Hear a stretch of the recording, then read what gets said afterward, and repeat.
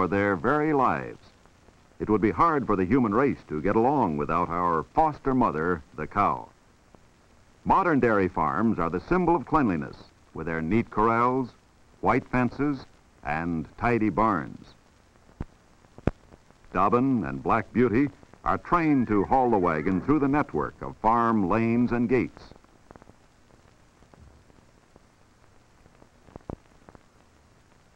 The cows have 3 meals, one in the morning, one at noon, and one in the evening.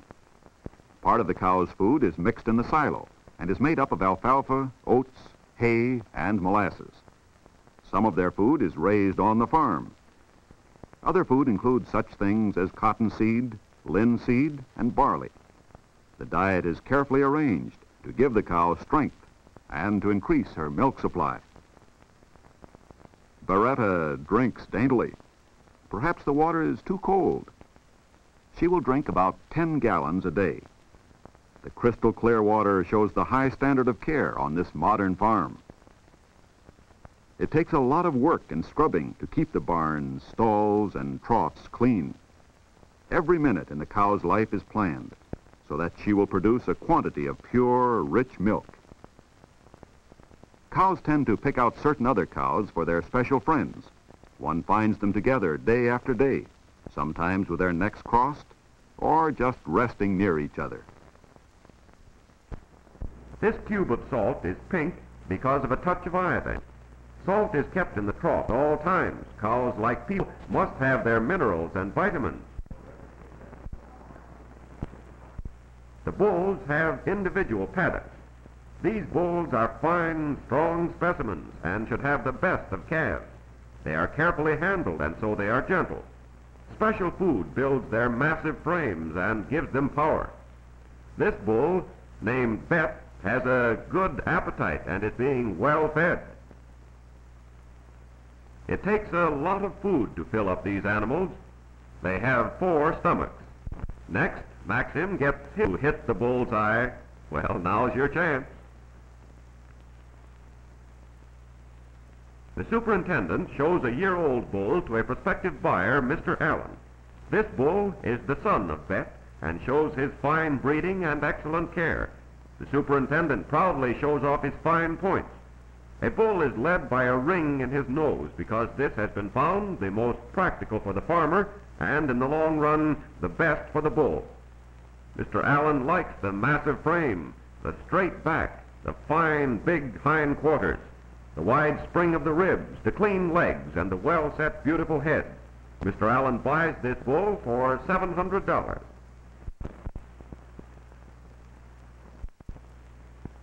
Mrs. Crooked Horns enjoys an afternoon's rest. Did your mother ever tell you you were awkward as a cow?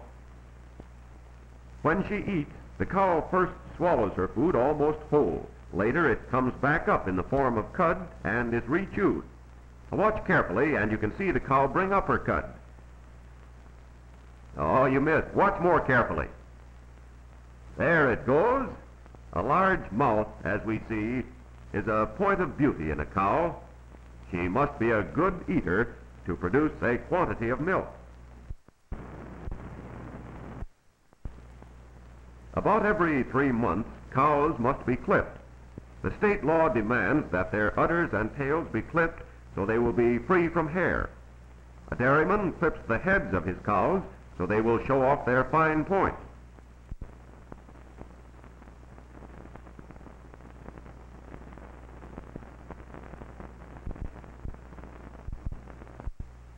The cow's horns are cut off if she is rough, or if they are too deformed. Good horns are a point of beauty. Milking time, 4 o'clock in the afternoon. Each milking lasts 2 hours. The milkers bring the cows in from the different corrals to the milking barns. The milkers wash the barns and sterilize the buckets before each milking.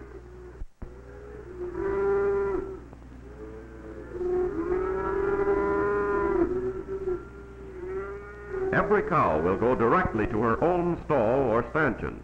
The cows look forward to the milking because they are fed at this time and also their bags feel tight and would get sore if they were not milked regularly. After milking, the men brush and curry the cows until their coats shine. Jim will give us a special demonstration of milking. He chooses Geralda, who holds many state records.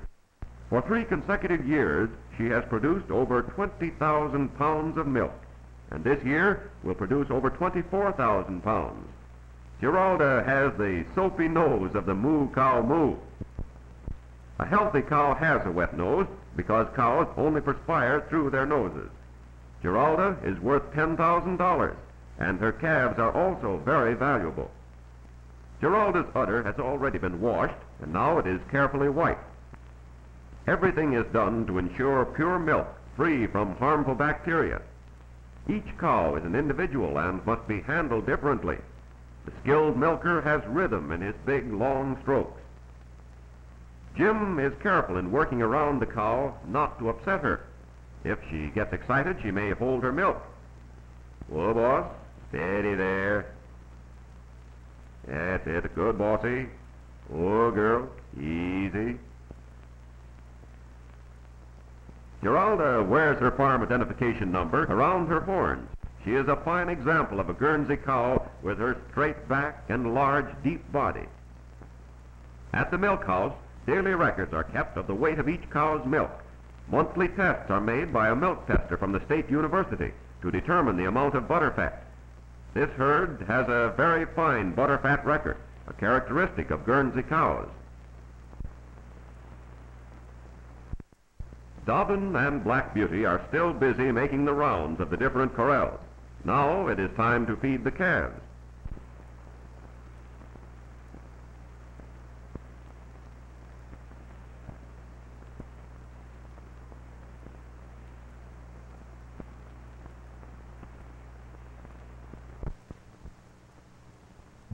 Each age has its special food and special care. These calves are about 8 months old. Any dairyman would be proud of this line of purebred. Here are the barns for the very young calves. The calves are taken from their mothers when they are a day old because these highly bred cows have milk too rich for the babies. Ed has charge of the mothers and calves. First, the babies must be taught to drink from a bucket. Special things like calf meal are added to their diet, just like in a baby's formula.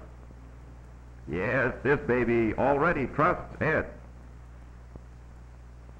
And off to the barn we go. Like the cows, the calves spend several hours a day in their pastures. Ed trains them to be gentle and affectionate. Guernsey cows are famous for their good dispositions. This calf represents the fulfillment of a dairyman's dream with her exquisite, intelligent head, graceful, strong body, and beautiful fawn-colored coat. Calves are inquisitive like children and watch everything that goes on around them.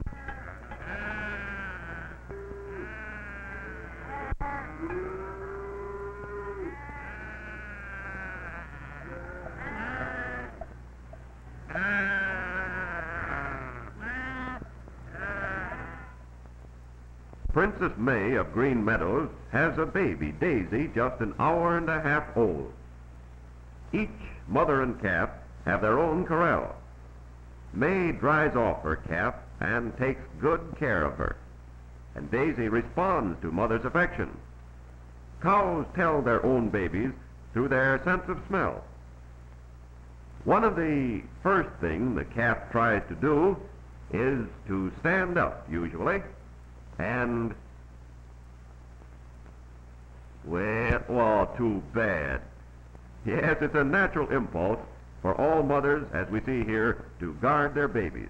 And the cow has a deeper maternal instinct than other animals. Jealous and wish Daisy belonged to them. Cows want every calf they see. Now Daisy wants food, a calf. But Daisy seems to be having trouble. She can't find that dinner. Oh, it isn't here, or here, or here. Well, she'll look until she finds it. And you can be sure nature will tell her what to do when she does find it.